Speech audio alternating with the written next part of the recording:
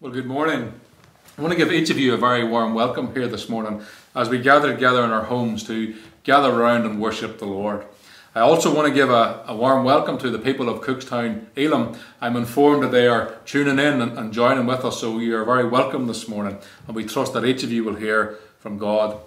This morning, one of our elders, Brian McAdam, is going to be sharing from God's Word, so we're looking forward to hearing what the Lord has put in Brian's heart for us this morning. So we look forward to that. As you know, last week I started a series on Ephesians 6, looking at the armour of God. And God willing, we're going to pick that up again in the following week. We're going to be looking at the breastplate of righteousness. So I pray that you would just prepare your hearts for that. You know, the church is not called to sit tight and to wait on Christ's return. She is called into service. She's called into battle. You know, in a time of peace, soldiers have no need for the armour. They've no need to put on that to protect them in the battlefield. They get to relax, they get to take it easy. They get to dress like civilians, to act like civilians. And you know, there are many churches today that they're living like civilians. They're living in times of peace. They're not dressed and not ready for war. So I just want to remind you that until we're called home, or Christ returns, we are called to be active in service. A preacher once said that there is work to be done and there are souls to be won. And that is still true for us as a church in these days. You know, today God is calling the Jews back to Jerusalem, as many will know. But I also believe that God is calling all the Christians, all the soldiers, those who are wounded, those who are absent without leave. He's calling them all back to their local churches, back into the battlefield. And if that's you this morning, you've been maybe out of service, out of church for a long time, God's been calling you back. It's time. It's time that we prepare our hearts to put on the armour of God and get back into the battlefield. I just want to encourage you with one verse this morning as we prepare our hearts to come around the Word and around the song. It's from 1 Timothy chapter 1 and verse 12. Let me just read it for you. And I thank Jesus Christ our Lord, who has strengthened me, that he's considered me faithful and appointed me to service. And what we see here is not only is the church called into service, but she is considered to be worthy and faithful to serve Christ. You know, God, he looks on to those whom he has called and he says, I have considered you worthy, I have considered you faithful, and I have considered you able to stand with me in battle. And he says, I haven't just appointed you, but I will give you all that you need to serve me. I will give you the strength and the anointing that you need in the front line. So what an encouragement and what we have to look forward in Christ. But before we go any further, just let me pray for you as we prepare our hearts to come around the place of worship. So Father, we thank you for your word this morning of Lord, how you have called your church. You've equipped your church. You've given us strength to, Lord, to stand in the front line. And Father, I pray for each believer this morning that they will know firsthand that strength from God. They will know again that fresh call into the front line. And that, Father, you would take us in these days. And Lord, you would use us for your glory. Father, we pray for the song. We pray for Brian as he would come with the word. Lord, would you take it all and would you season it with the blessed Holy Spirit? We ask these things in Jesus' name. Amen.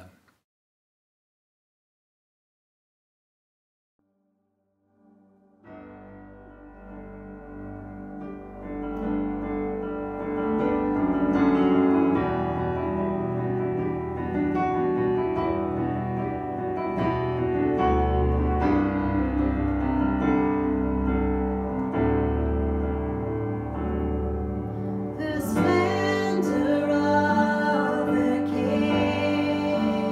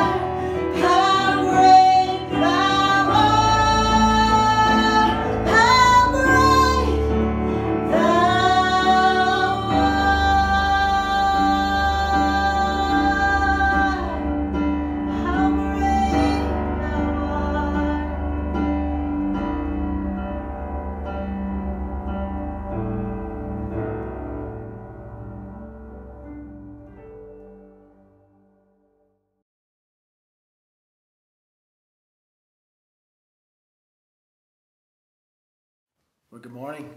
Thank you for tuning our way this morning and joining with us as we celebrate together. I'm glad to be here to bring some scripture here this morning. So if you'd just like to turn with me to John 14, the Gospel of John, I'll just read the first 6 verses of chapter 14. The words of Jesus. Let not your heart be troubled. You believe in God, believe also in me. In my Father's house are many mansions. If it were not so, I would have told you, I go to prepare a place for you. And if I go and prepare a place for you, I will come again and receive you to myself, that where I am, there you may be also. And where I go, you know, and the way you know. Thomas said to him, Lord, we do not know where you are going, and how can we know the way? And Jesus said to him, I am the way, the truth, and the life. No one comes to the Father except through me. You know, at these times, it would be hard to imagine. It's hard to underestimate, actually, the importance of a home. It's nearly coming on to months now where we were faced with the possibility of a lockdown of some sort, and at that time, it was hard to forget what it would be like for someone with no home. And for many people, you know, this lockdown has been. It's been a break, it's been maybe a holiday in many ways, and people got a chance maybe to spend time with their children. But for many who lived in situations that was less than ideal, it was a situation maybe where they were forced together with people, maybe living in an emergency accommodation, maybe with no home at all. And I just want you to know that God understands your situation. He cares about your situation. If you're listening this morning, if you're watching in, and that's you, if you're in a situation where things are difficult at home, I just want you to know that God really does care. And you know, you're in good company, because when Jesus was on this earth, it says in Luke 9:58, he said that foxes have dens and birds have nests, but the Son of Man has nowhere to lay his head. And you know, out of this, I hope that those of us who have homes to go to and who know the blessing of God, that thankfulness will arise in our hearts. Because everything we have comes from his hand, isn't that right? Everything we have comes from him. And you know, I think it was the former president of America, Theodore Roosevelt, who said that comparison is the thief of joy. And so often we compare ourselves to others, we compare even our homes. Our homes are never going to be perfect. But you know, let's not be people who compare ourselves to others and rob ourselves of joy. But a Christian once said that comparison also robs God of thankfulness and praise that he deserves for all he has done for us. So let's be a people that really thank God for everything that he has done for us and everything that he has given us. Just if we go back to our text then, just want to give a background maybe to what we have read. And this is, of course, the John's recording of the Last Supper. And Judas has just left the room. In chapter 13, verse 30, he says, having a piece of bread, he went out immediately, and it was night. And after this, Jesus addresses these group of men. And we see that he addresses them as little children. He calls these men little children, and we see a wonderful picture of the compassion of Jesus. You know, God sees the heart, and he told them that he would believe in them soon, and how they must have felt. It must have been so difficult for them. And these men were not men who in the natural you would have considered children. Just look at Peter. And yet Christ was compassionate on them, and we know that God sees the heart. But just a few chapters over, in chapter 18, we see the record of what happened in the garden at Jesus' arrest. And Peter draws a sword and cuts off the ear of one of the guards. Had he got that sword on him in the room? We don't know. Did he get it somewhere? But these were men. These were men that were not afraid in the natural, and were ready and willing to do whatever it took to protect Jesus in the natural as much as they could, especially Peter. But yet Christ here speaks to them as little children. What comfort we can take from that, that even when we have done all we can and we're striving in the natural and we're just about to draw that sword, that Jesus still comes with that compassionate attitude towards us and would call us little children. What comfort we can take from that. But if we go to our reading it again in chapter 14 and verse 1, we see that Christ could see their hearts. He said, let not your hearts be troubled. You know, if there's one thing I'd want you to take away this morning, is let not your hearts be troubled. But he said, you believe in God, believe also in me. You know, many people are trusting in many different things. And there is a belief in God. Of course there is. But to hold Christ as centre is absolutely imperative. And you know, if you're watching this morning and you're not saved, I just want to say, is Christ the centre of where you're at? If you would just put him first, if you would put him centre and accept that finished work of Calvary, you know, he could save you and he could do a marvellous work in your life, and he would show compassion on you. No matter what your situation or where you've been or what you've done, if you call on him, he can save and he will show compassion. Perhaps you're a Christian this morning and you're seeking God for maybe direction, or you're just in a difficult place, and you've maybe allowed your heart to be troubled. And hey, it's easy to be troubled at the moment. These are, this overused phrase, unprecedented times, but they really are. And let's face it, like, we've all allowed maybe trouble into our heart. But Jesus said to these men, and he could see their hearts at this time, let not your hearts be troubled. You believe in God, believe also in me. In the next verse, another point I just want to make, Jesus said, I go to prepare a place for you. My Father's house are many mansions. You know, this lockdown that we're all experiencing and getting used to, and hopefully, you know, by the time tomorrow morning comes, or Monday morning, we'll be entering phase 1, and I'm assuming that's a good thing. We're looking forward to a little bit of a release as such. But at the beginning of this lockdown, there was an awful lot of preparation went in most homes, and I'm sure there wasn't many people who didn't make some kind of preparation. Hardware stores were almost completely sold out of paint, and fence paint you couldn't get it. People were preparing their homes, and whether it was a sense of that the people knew that they were going to be stuck at home for a prolonged period of time. I know initially I thought, oh, 2 weeks, that's it's going to be at least 2 weeks, and here we are 7 weeks on. But there was a lot of preparation, and not to mention the ladies who went to the hairdressers in their droves to get their hair done one last time, and we all know no blow dry will last 7 weeks. But whatever it was, for people to want to prepare their homes, there was something about this lockdown conjured up in an awful lot of people a desire to have things in order. And you know, Jesus said, I go to prepare a place for you. And we see here a wonderful work of grace, that all the while in eternity, God himself is preparing something for us. He's preparing a place and another life for us. You know, if that doesn't excite us, I don't know what will. The thought of what lies before us. You know, Revelation 21 describes a city, and it gives the dimensions of it, and it gives the dimensions as a cube, and I'm told that symbolises perfection. And what a wonderful place that'll be. There'll be no sun, there'll be no day or night. God's light will light up that city, and we will enjoy close fellowship. You know, at the moment, probably one place that you prefer not to be living, and we thank God for a reasonable rural setting that we live in, and at least we can social distance with some ease. But probably nobody at the minute would really want to be living in a very tight-knit city. But here we see, this is where we're going to end up. We're going to end up in this city of God, this perfect place where there's no sin or sickness or separation. And we're going to enjoy fellowship once again with each other, close fellowship for all eternity, and with him in this wonderful city. And you know, what do we do with that? When you think about that, when you think about, you know, what God is preparing for us, it's hard to imagine. And read Revelation 21, it's hard to take it in. But you know, there is another thing that God has prepared for us. And I think this is what God will want to say to us this morning. If you go to Ephesians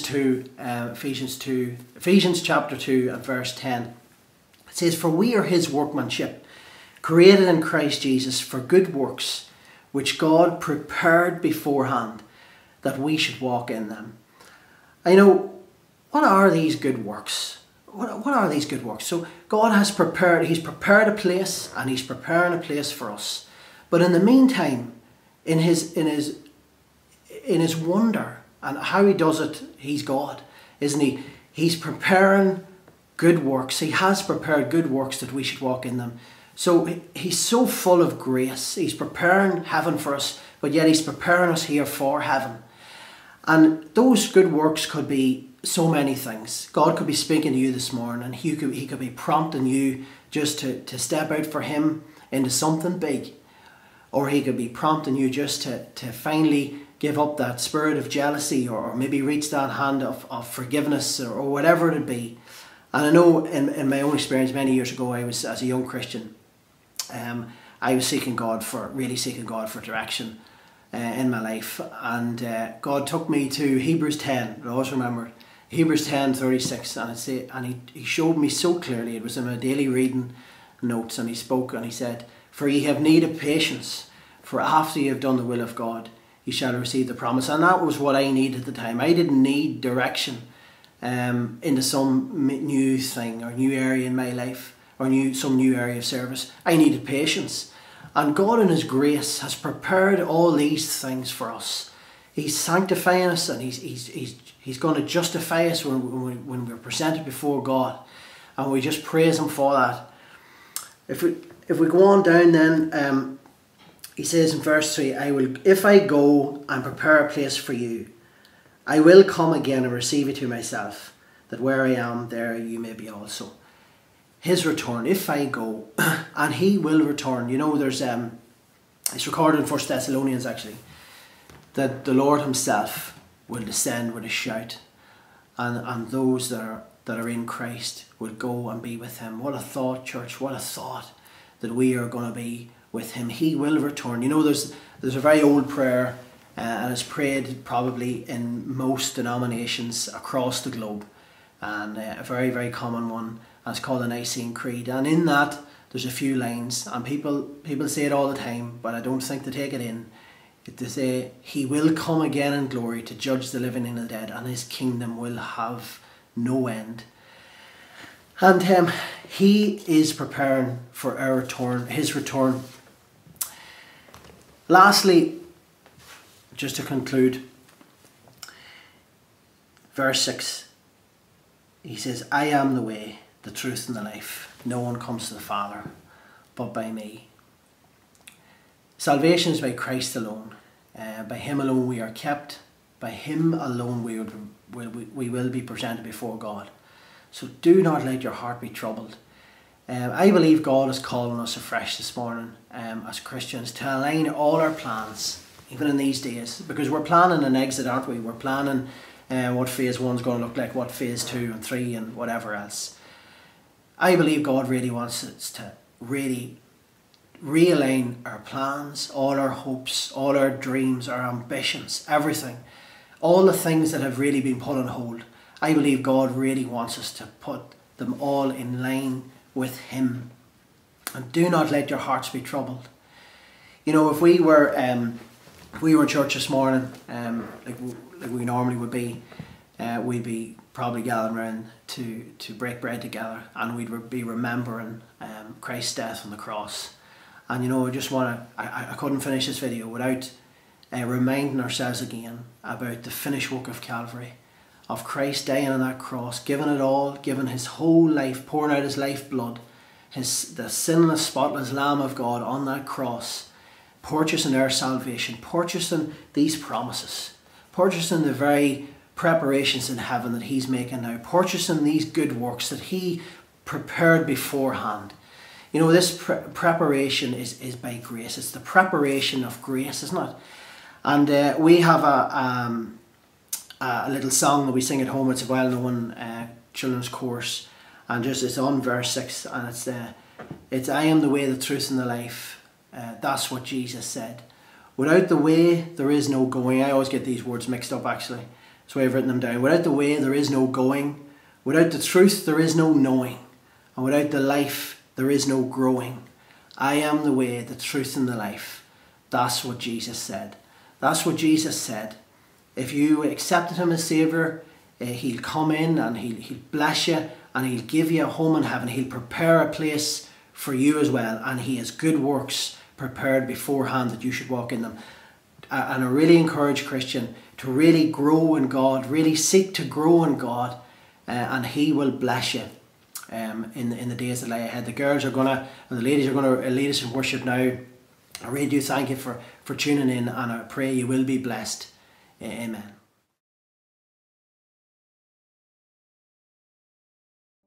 Good morning and welcome to our Sunday online service. We're delighted to be with you here again. I just want to invite you just to come and worship with us this morning. I know it's strange worshiping along with us on your screen, but can I just encourage you just to try and envisage that you're in church, and if you want to close your eyes, just to worship God and just to sing with us. We're going to sing, "There is strength within the sorrow, there is beauty in our tears.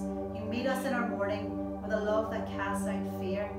Your plans are still to prosper. You have not forgotten us." Isn't that a wonderful promise? That he has not forgotten us, that he has a plan and a future for us. So can you join with us and sing with us as we worship God this morning?